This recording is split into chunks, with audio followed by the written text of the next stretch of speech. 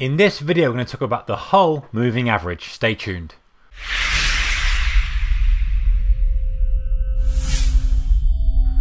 Hey traders, a very warm welcome to you. Okay, so moving averages. We're all pretty familiar with the standard concept of a moving average. A simple moving average basically takes the number of periods that we're looking at. So for a 20 period moving average on a daily chart, it's going to take the 20 closing prices of the day if we're printing on the close and an average of it. And so because of that, we're going to get a lot of lag because it's based on stuff that's happened in the past and it's averaging out. Now we know that we can kind of minimize that by bringing the time frame, by bringing the moving average quicker, so a lower number, so 5. That's going to be more aggressive, it's going to move quicker with the price, but it's not going to be as smooth and see what's going on. We can overcome that a little bit by using an exponential moving average, which adds a little bit of more weighting to the current price. And so instead of just being a simple moving average, you know, we've got a little bit more kind of understanding that the price at the moment is more relevant than the price we've had 20 periods ago. So it addresses that slightly. It's not perfect, but it addresses it slightly. What I'm going to do here is I'm going to put in an exponential moving average, a simple moving average, and we'll look at the pair. So I've got an exponential moving average here. I'm going to stick them both onto 20, and I'm going to stick the style, make them nice and thick, and I'll make this one red, the exponential one's red, and I've got a traditional moving average here, which I'm going to make also 20, and I'm going to thicken up. Okay, so we can see exactly the difference. And then what we'll do is we'll look at the whole moving average as well. So you can see very, very similar, guys. It's not going to revolutionize your trading switching from a simple to an exponential. However, let's look at what's called a Hull moving average and look at the difference. This is now on a 20 period. Now, go and check out alanhull.com if you want to find out more of how it's calculated. But ultimately, it's a way of smoothing out the moves of the market yet not being lagged. So it's quite clever the way it takes the average. It takes the average of a I won't spoil it for you. If you're interested in it, go and check it out. Anyway, what we're interested in here in this video is how to make money out of it, right? This is about making trading strategies or developing trading strategies that we can perhaps use ourselves. So let me minimize the other moving averages and we'll just use the Hull.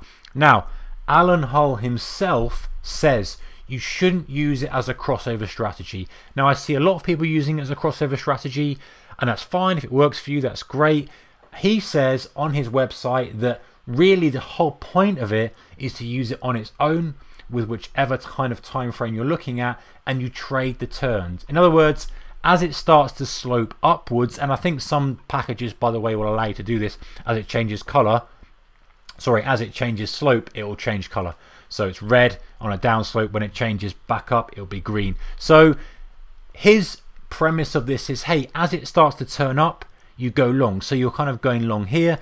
You're riding it. As it starts to turn down, you go short. You're riding it. As it turns up, you go long. You're riding it. That's the theory behind it. He doesn't suggest using a crossover system because of the nature of the fact it's not lagging. However, comments below, guys, if you think that you could add this to maybe a normal moving average to perhaps give you a trading signal. Perhaps you could use this kind of tighter moving average. We could tighten this up a simple moving average to a 10. Use when the Hull crosses the 10. That would be very similar to price, but would give you a little bit more of a lag, maybe giving you a bit more of a broader move, not getting whipped out so much. Anyway, the point is there's variations we can use. We know the score. And if you look at how this changes, go to 100 period, it doesn't change that much in reality to 100 period. If you're using a proper moving average, would kind of be, you know, really slow and really behind the price.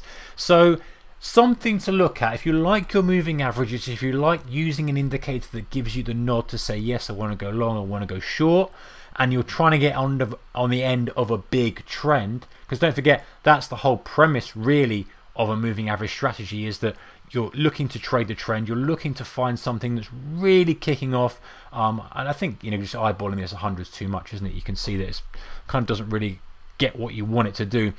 But back to the point, you know, if you're looking to get on the end of a trend, you find moving averages are perhaps a little bit lagging, perhaps they're not quite doing what you want them to do, check out a Hull moving average. Just say go to alanhull.com to see how it's calculated if you're interested.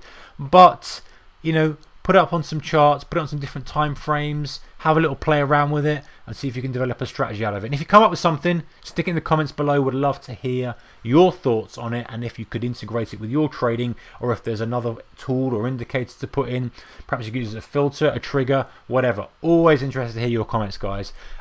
Anyway, that's it for this one. Check out the next video. Take care, good trading, keep the risk managed as always. Bye bye.